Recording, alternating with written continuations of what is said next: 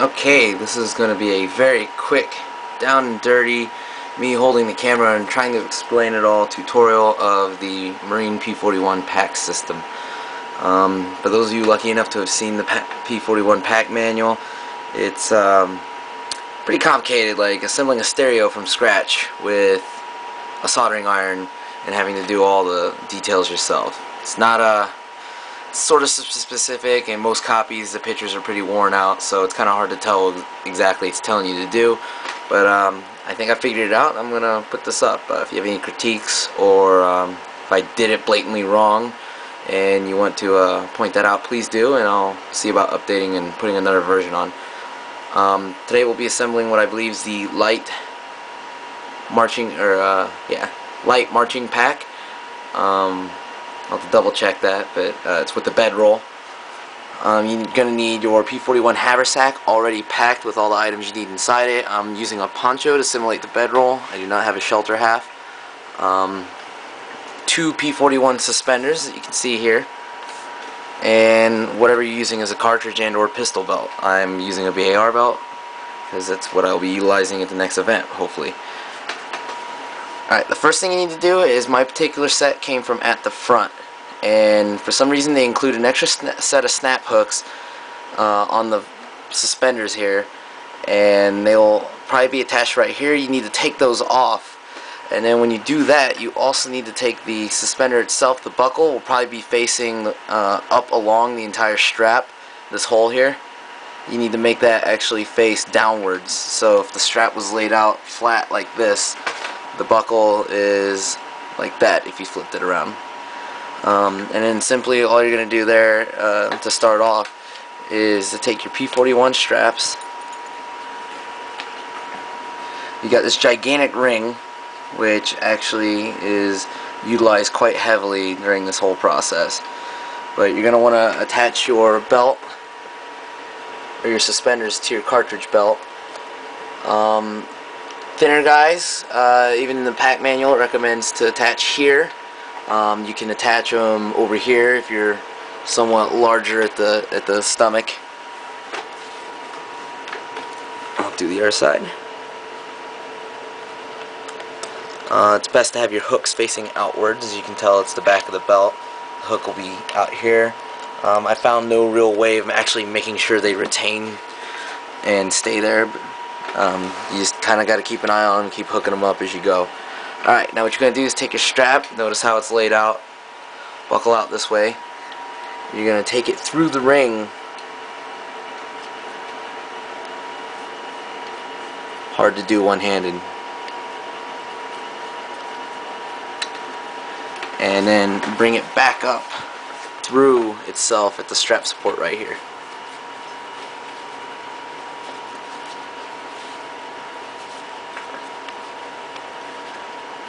You're going to want to feed everything, including the buckle, all the way through, and of course my camera is not paying attention to it, keeps dragging down.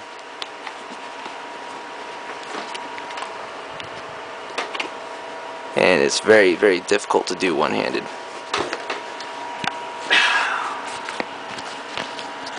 As you can tell, I'm using the two-handed method, and it's pulling through. Now you've got it looped onto your belt here, and you do the same for the other side.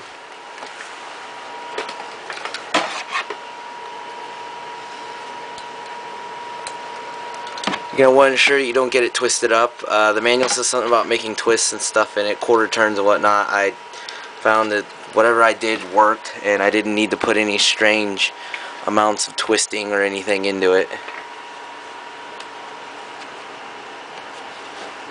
And it's going to go dark again.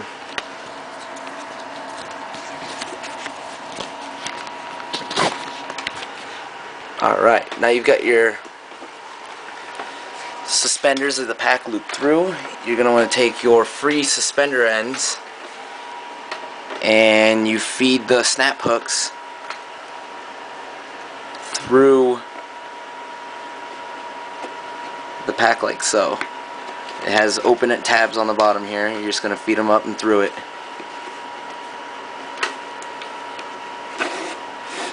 Actually, time to point out a wonderful mistake.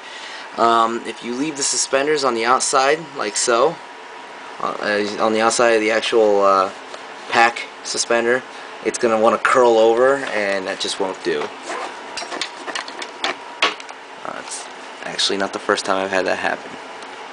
So you want to make sure that when you are assembling this, that you have your P41 suspenders on the inside of the ring like this. Then feed your snap hook.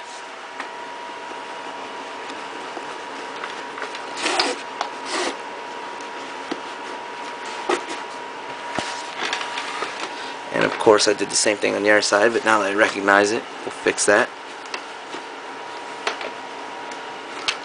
Assembling the entire large pack, you would include your knapsack, the lower piece. You would pretty much attach it with the coupling strap to the upper pack and assemble as normal, except for you feed your straps, your P41 suspender straps, through the bottom of your knapsack, and then you'll pretty much follow it the same from here. Now you'll have to flip your rig over, and you've got both suspender bits poking out right here. Now the reason why I mentioned that you should have a fully packed pack is that you will adjust all your suspenders based on the size of everything. Alright, you want to make sure you don't have any twists. I think I do somehow. But anyways, you're going to take your suspender straps, bring them up across your E-tool in a cross pattern, and then you'll take, from what I've seen underneath your poncho and bedroll, you're going to bring your suspender strap, the buckle, the free end, through here. Pretty much it's going up and over itself. And then this tiny hole does serve a purpose, because your snap hook simply snaps right into that.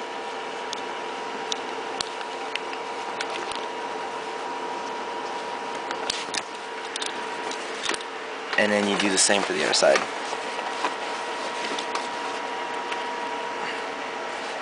Camera lanyard in the way. Alright, this is how it should be. I don't know why the other one's flipped upside down. I may have assembled something upside down.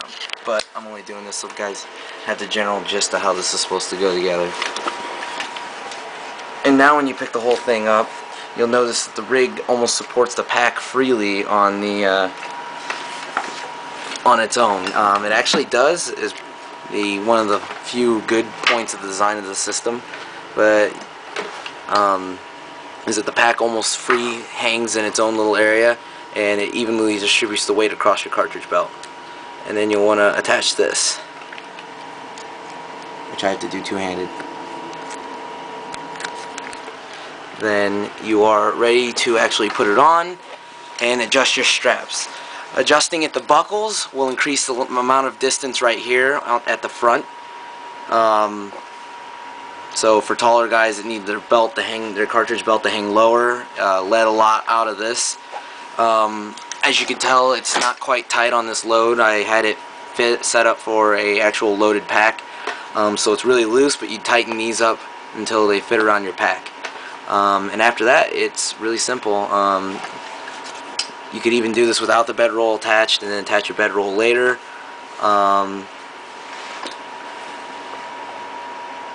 One of the things I found that works best is when you need to actually get in to get your things, you don't have to totally disassemble this. All you have to do is undo your snap hooks for your suspenders, throw your suspenders off, and then you'll actually have free access to the pack.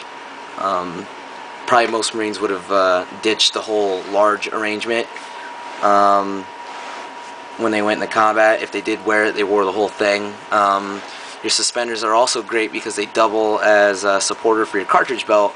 You just don't put them on, if you don't delete the pack, you can leave your suspenders on as normal, take your cross hooks, and the manual shows you to pretty much cross them over in an X across your back and button the snap hooks here.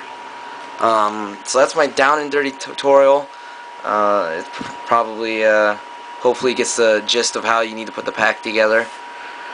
Other than that, if there's any critiques about if I did anything wrong, but from what I found wearing it and trying it on and fitting it, it does seem to work the way it was intended. Thank you, and please comment.